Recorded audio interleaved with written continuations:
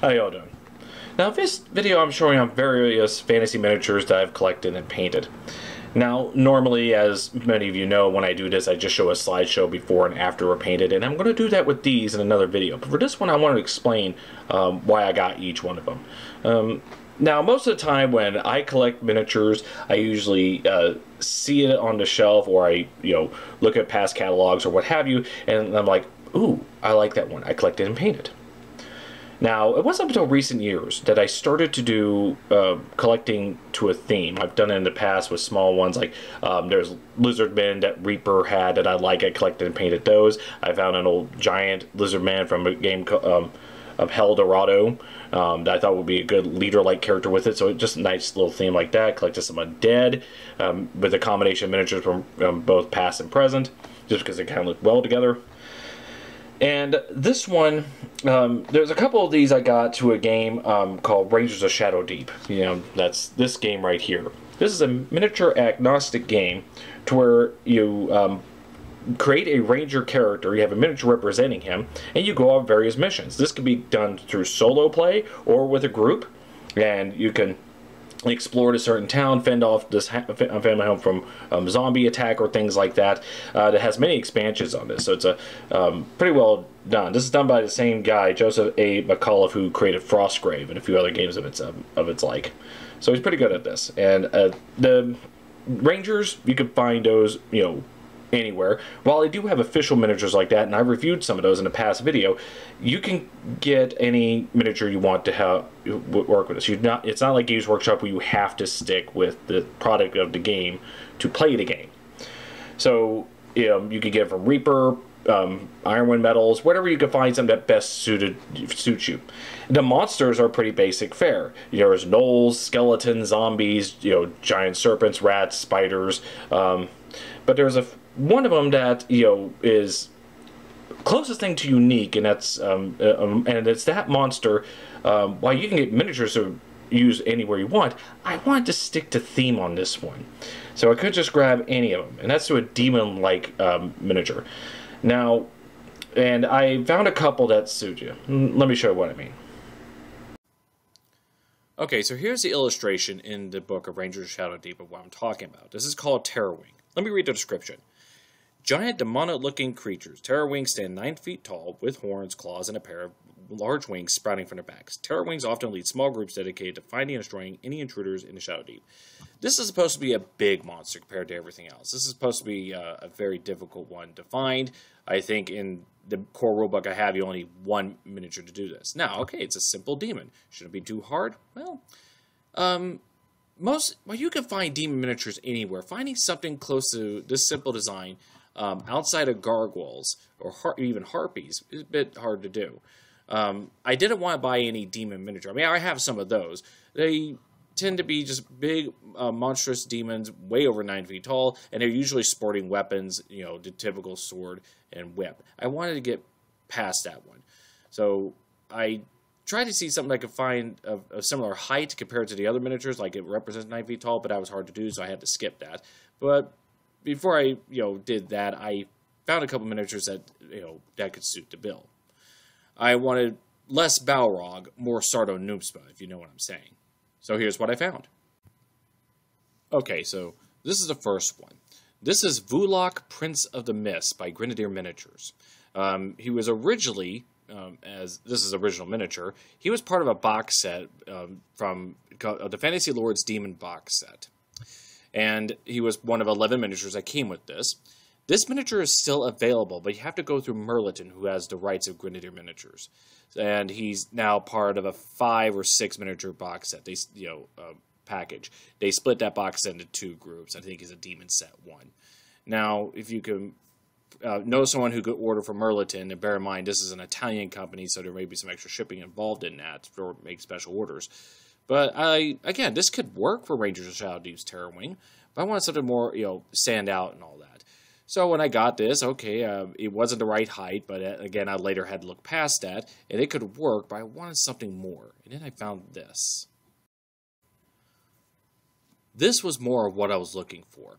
This is a Night Gaunt by RAFM Miniatures. That's RAFM, usually capital letters. Now, this is an older company. It's based in Canada, and I ordered this straight from the website. Bear in mind, the shipping is pretty pricey, so I think you want to balance it off. You want to buy more. This is from their Cthulhu Mythos range. There's 2 variants of this, and I like this one. And as you can see from the paint job, I wanted to give it a similar look to the illustration of the Terror Wing in the Ranger Shadow Deep book. So I gave it a dark lower limbs, darkened wings, but and a darkened head, but sort of highlight the body as sort of a grayish or pale flesh colors. I think it works out nicely. I mean, it's nothing extravagant there. The eyes, I think the eyes could have been just slightly better, but I wanted to give it a sort of a glow, just a straight color glow towards it. But again, this works. I mean, if I was playing Rangers of Shadow Deep, this is what I use with the Terror Wing. It fits the description nicely. Again, the height is not like 9 feet, but it has an imposing presence with the wings, so that should make up for it. This miniature right here is from Reaper Miniatures. This is a human fighter Eowyn, as in Eowyn, the elf character played by Liv Tyler in the Lord of the Rings movies. Same name, obviously not same character, but I digress. So I got this one because this will make an excellent example of the type of miniatures you can get for Rangers of Shadow Deep. As you can see it, I like the shield. I liked how it turned out. Successful highlights. It's not like something that could win awards or anything, but it looks good on the table, and that's important. And this is an example of a type of miniature you can collect to play your Ranger characters, if you so desire to play Rangers of Shadow Deep or anything involving Rangers. It's just a nice miniature. And, it's just, nothing extravagant. It's not like huge pauldrons or anything. It just looks like that, I'm sure if you could look at this, you could probably collect this and paint it in winter colors or something, and all that. It could still work. But I like this one. I figure, okay, I'll collect this one for an extra Ranger that I might play in the future if I decide to play this game. This is a Black Mane Knoll Ravager, from Reaper Miniatures, from their bone lines. There's no metal, as far as I know, for this particular miniature. It's just one of their plastic range, but it's a nice one, and it turned out very, very nice as well. I got this one not only because it looked like a nice miniature just in of itself. In Rangers of Shadow Deep, there are gnolls, and one of these days I was thinking about collecting various sorts of gnolls on par with this, and paint them up and serve as the gnolls you could play in the game. Have to count out how many gnolls you have through the monster list. And I don't want to just pick any gnoll out there. Some of them are kind of proportioned weirdly. I want this one, it fits sort of the illustrations. They sort of a hyena, almost bear-like. Even the description of the book describes even rat-like. So you could choose like were-rats or something like that could serve the bill. So if I decide to collect on this to play, I definitely like this. And there's a few from Ironwind Metals and that could work as well. But Reaper, as I'm recording this, is going through a Kickstarter, and one of the miniature ranges to have is these gnolls that could also work as well. But even if I don't play it, I still think this is a very nice miniature, and it turned out nicely the way I painted it, so I'm happy about that. This next one here is from Citadel Miniatures. Yes, Games Workshop, way back in the day. This is a classic range. Many of you may not be aware about this. This is a Beastman of Slaanesh, although when you look upon it, you don't see any Slaanesh markings. But that's just it. Despite its name, it also has another name of Sword 15. When you look at old Games Workshop catalogs, you were able to order it through the mail. By looking at the picture, you saw the part code, and brief description could be like Beastman Sword 15 or Mace number 2 or things like that. There's a couple part codes of this particular model throughout the years, 0220 Beastman or 3116 Beastman, later down the line. But, that's for those who try to research this one. Again, I just like the simplicity of it. It's a little shorter than your current Games Workshop fare, but for things like Hero Quest or what have you, this could work just fine because it was at that scale. Again, it's a nice one.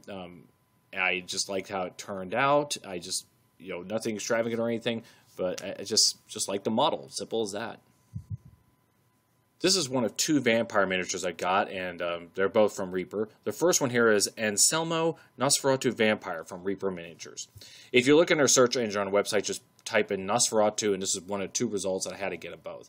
I like this just because these are nice-looking vampires, and one of the things I noticed, a lot of vampires that you find in armies and such, you usually identify them through Gothic plate armor with Batwing motif on their armor and weapons. And it's pretty common and almost kind of an eyesore to look at these days, kind of cliche. This was a typical vampire that looks like it can be running around at the dark alleys or in the sewers like that. For those of you into Vampire Masquerade, particularly the Dark Ages, this would have made an excellent addition to if you're using miniatures, and this would be a great Nosferatu one.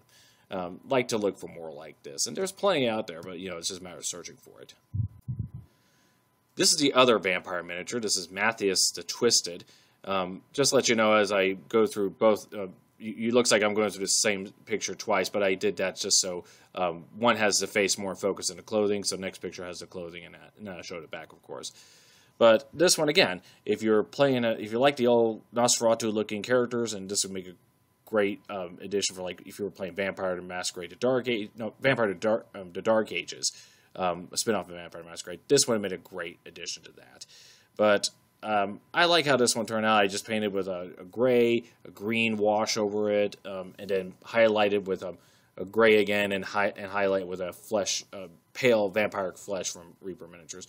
So, and the clothing, I wanted drab like that, similar to the picture you see on the website. And I think I like the way how they both turned out there. It's just, I have plenty of werewolves, but I would like to sort of counter out that with cool looking vampires like this. Now, this miniature, I'm really glad I got this one. This is a Death Knight from Otherworld Miniatures. It's an English-based company. And it's pretty straightforward. It's a cool undead. And if you watch previous videos, I have a small undead warband of various kinds. And this one would be a perfect addition to that. And, I painted this one more or less exactly how they painted it on the website that you find on this. But, there are some who painted different ones. So what I did is I painted a bolt metal gray, bolt metal silver. Yes, I still have the bolt metal silver from years back. It's still good. And I, gave it a sort of a bronze trim on the armor. I gave it a red cape, and I put layer by layer of brown and black ink, and and mix them together and water it down, so I could put it slowly, layer by layer, just so I could build up to a grimy looking armor. Then later I just put some a green, watered that down to a glaze, and dabbed it here and there for some oxidation on the golden trim. And it turned out exactly as I wanted. A nice, grimy looking undead that's been around a while, and but not a pushover or anything.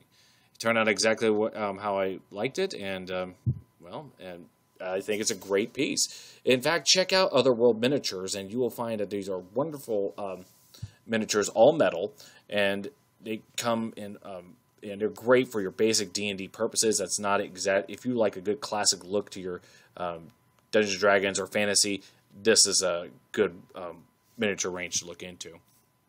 I mean, I've been tempted by many miniatures. Now, here's the thing. Since this is based in England, it's kind of hard to get here in the United States, at least directly. You have to figure with the shipping costs. The Night Gaunt I got from the RAFM was, oh man, I just got the single miniature, and the shipping was terrible. But with this, I got for eBay. Some of the buyers at eBay grabbed some of these, and so if you keep an eye out, you may go to eBay, look up Otherworld Miniatures, see what you got, and you will be pretty surprised, pretty amazed at what they've got, and you just have to pay through there and be coming to you much quicker. So there's that. All right, so there you go. This is a picture of all of the fantasy ones I collected this time around. I liked this little collection here. There's some potential for any games I might play in the future there, but not that I have direct plans on it. But as I said before, most of the time I just grab a miniature and say, ooh, I like that, collect it, paint it, and just store it. But slowly over the years, I do like to collect the theme, and I think games like Rangers of Shadowdeep, Frostgrave, Stargrave, and those where you can choose any miniature you want and to serve your purposes, and that's a way to just find the ones that work for you. But others are just like, ooh, I like this. I miss that old classic look. I like this, and I just collect it and paint it, and and now I present it through YouTube before I store it. So I'll make another video where it's just before and after the paint job for those who are interested. But there you go. That's my just wanted to explain this batch and why I got it. So thank you all for watching. You have a nice day.